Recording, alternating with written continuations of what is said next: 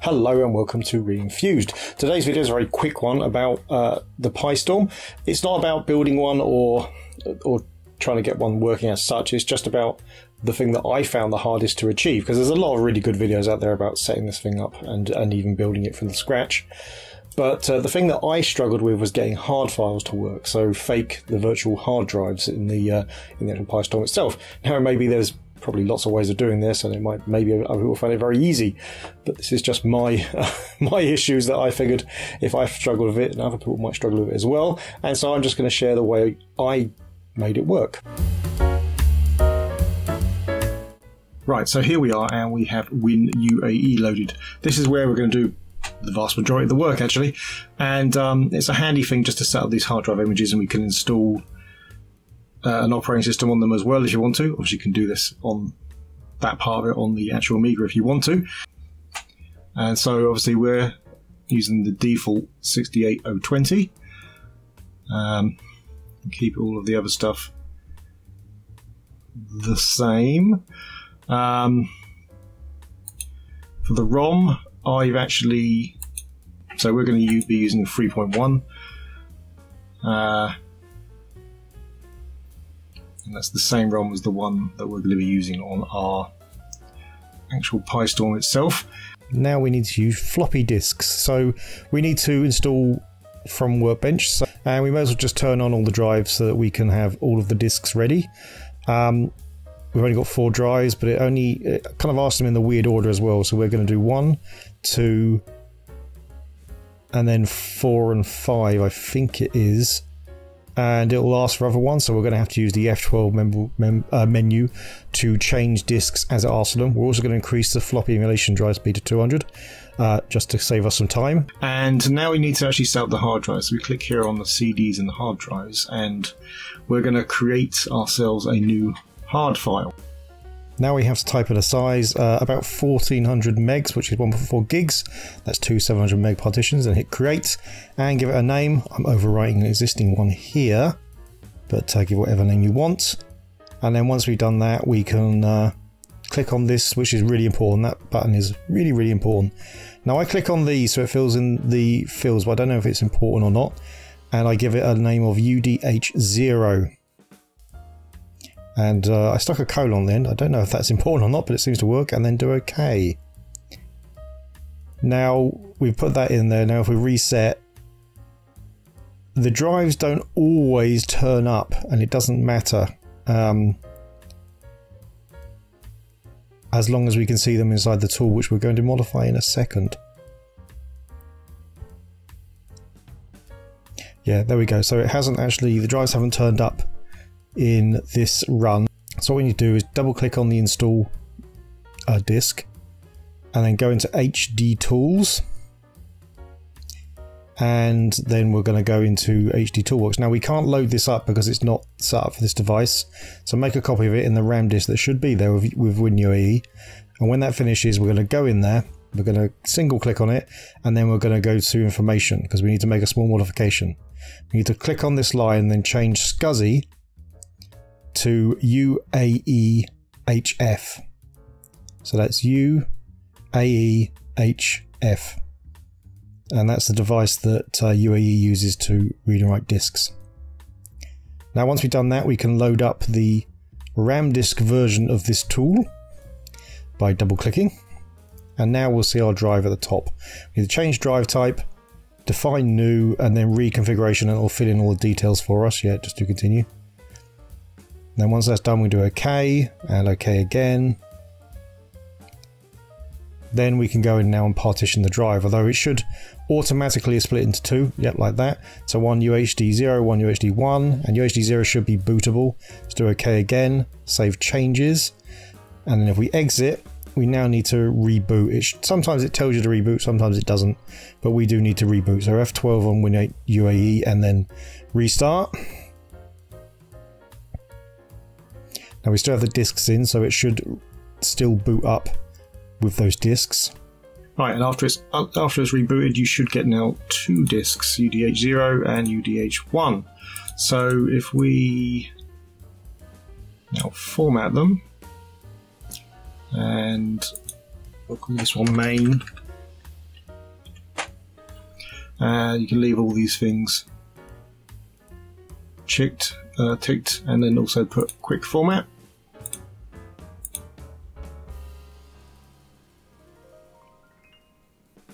There we go, and the same for this one.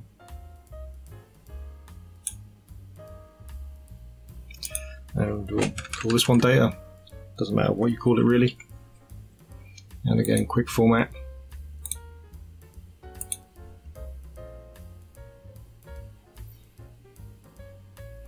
Right, so now we have those disks formatted, we can go into our installed. We go to install, we go to our install thing here, choose our language.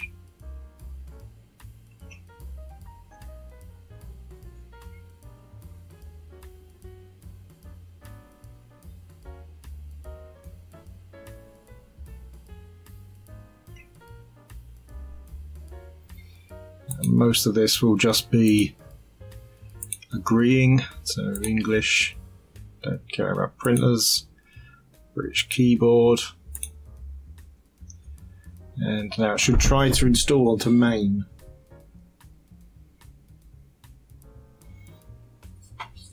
This is where the benefit of having those multiple disks, virtual disks, comes in, and also increasing the transfer speed.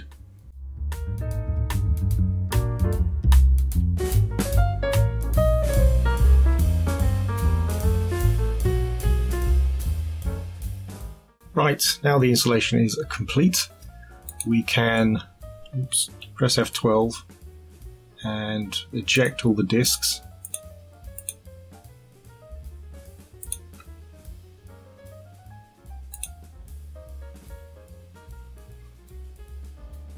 Now hopefully, there we go, we have booted up with our installed hard drive and our data drive as well. Now the other thing you can do, if you've got files on your computer that you want to copy across, is in this CD and hard drives you can also mount a directory, so just any directory on your PC, and then you'll be able to copy files from that folder and into your data drive. And then once that's done and you've got all your files across, you've got your working solution. So now we just need to copy it onto the Pi, which we'll cover briefly, just the basics of it now. Okay, so hopefully you set up SSH on the Raspberry Pi and it's connected to your network. If not, if you follow the instructions on the PiStorm GitHub to get that far, then this should make this a bit easier. I will say the instructions kind of tell you to do everything with the Pi connected to inside the Amiga already.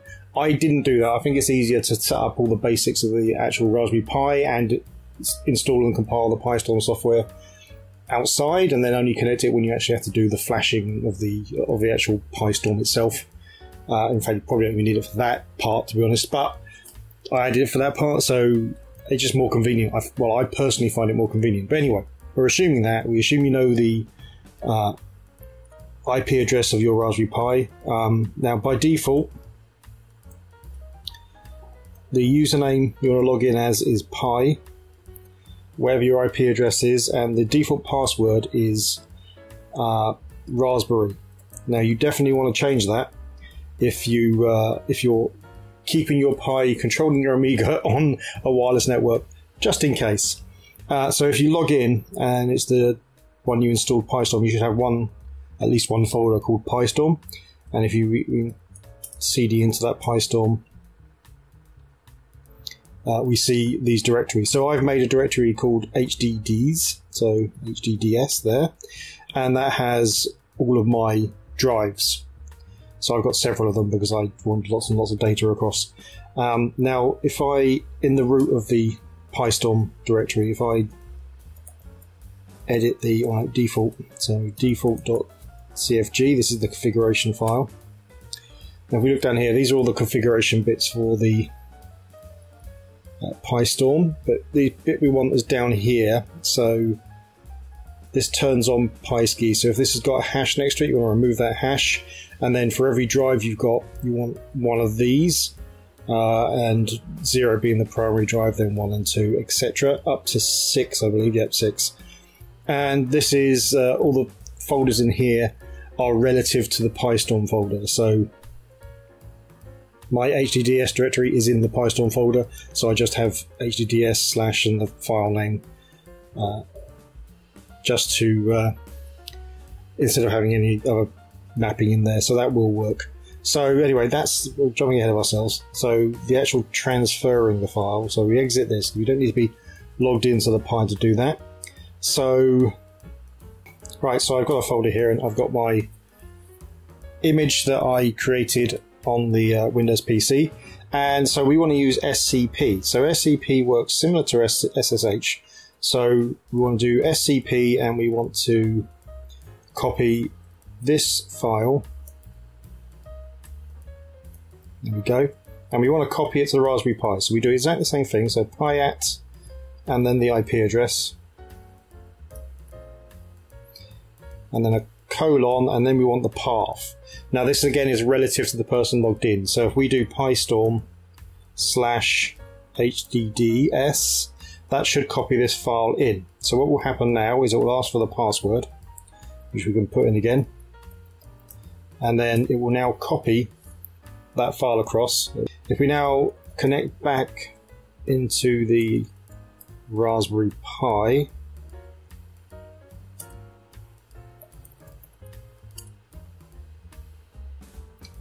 and again go into the PiStorm and the HDDS directory. There we go. So now we have our new drive file is in there. And if we edit the default.config and scroll down, if you're doing this for the first time, you won't have any of these, so you'll just set it as the 0 one and just put HDDS/ and in our case new drive.hdf. Case sensitive as well, I believe, so be careful with that. And then yeah, if we want to add another one, we could just put in the next available number, SCSI3, by SCSI3, yep. Yes, and new drive.hdf. And now we'd have that drive as another one when we load up Windows. Workbench. Not Windows. Very much not Windows. Yeah. So that's how we'd set up the drive. And as you can see up here, in fact, we've got our ROM type. So this is where we set our Kickstart 3.1 ROM in there. And again, it's relative, so you see we've got no path, so that Kickstart ROM is just in our PiStorm directory. Probably neater and put it into a firmware directory or a Kickstart directory, but yeah, anyway. So that's how that works. So now you can go in and you can restart your the emulator. If you've got it running as a service, then you can just kill the current version of it and it will restart. It should restart automatically. Otherwise, just reboot the Pi. That'll work as well. And your drive should be picked up. Right, let's move to the summary. Right, that's it. Hopefully that helps some people. Like I said, there's probably people out there that found this very easy to do, and there's probably multiple ways of doing it. This is the way that I found worked for me, and it seems to work anyway. Plus it was quite a convenient way of just being able to get software onto those onto the card before I put it across to the PiStorm. Anyway, again, like I said, hopefully someone found it useful. Right, thanks for watching. If you liked the video, please hit like. If you really liked the video, please hit subscribe.